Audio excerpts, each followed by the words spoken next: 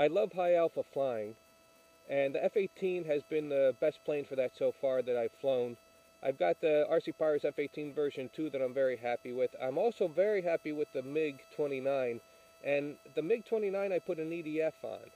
And the one thing I noticed with the EDF is that there's no torque roll when you're flying. So in high alpha flying, when you're at that high angle of attack, the F-18 with the prop, I've always got to put in some left rudder to keep it flying straight.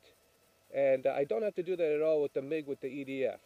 So I decided to do a version 1 of the F-18 with an EDF so I can try to get some good high alpha flying without worrying about the torque roll. And when I came across the thread, the F-18 Mini on the RCPowers forum, and what that is an 80% scale of the version 2 plane. So this has a 27.5-inch wingspan as opposed to the 34-inch wingspan. The weight is about 22 ounces, which is a little bit high, and it's because of the EDF and the battery. But we'll give it a shot. I've got the full controls on it too. I've got the Ailerons, elevator, rudders. When I flip the switch, I get a 4x4 mix on the Elevons in the back. That's great for wind flying. And then I also have the Spoilerons on there. So we'll give this a shot. It may be a little bit too much wing loading on it for good high alpha. I think the thrust is going to be pretty good though, but let's see what happens.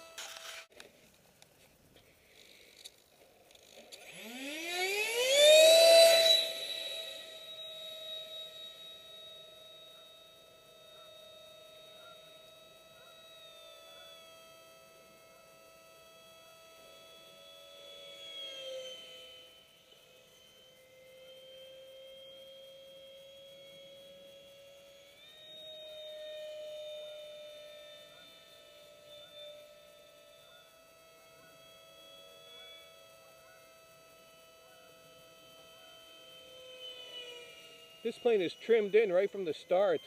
Very nice.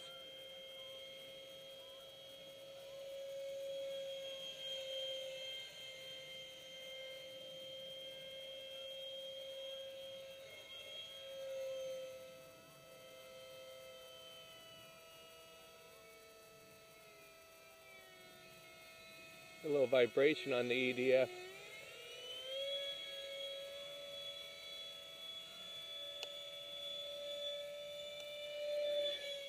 Whoa, something's out of trim when I put the ailerons, the spoilerons up.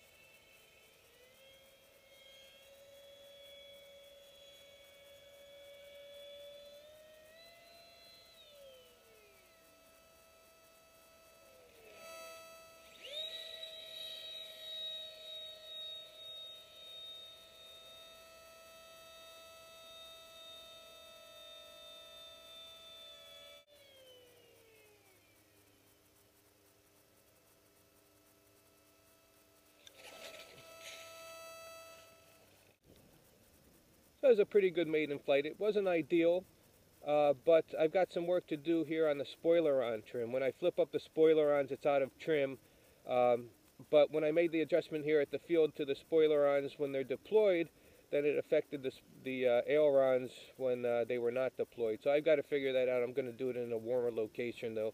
Pretty cold out here. So anyway, the EDF has plenty of power. I chose not to put a thrust tube on there so that the thrust wash would go over the rudders better.